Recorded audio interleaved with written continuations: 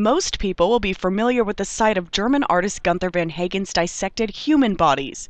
Now, the same team behind Hagen's Body Worlds exhibition has now extended the preservation process to the animal world, giving viewers the opportunity to discover the inner anatomy of smaller animals, such as pigs and goats, to larger animals, such as the gorilla and the elephant. They have all been stripped of their outer skin and treated to Hagen's famous plastination process, putting on display their muscular skeleton and blood vessels.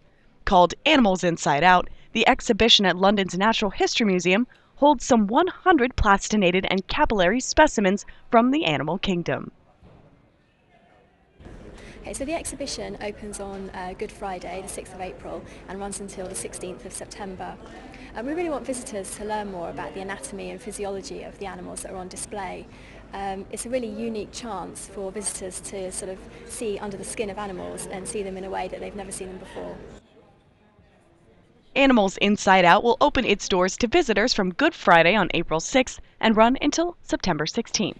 Marisa Christian, IB Times TV.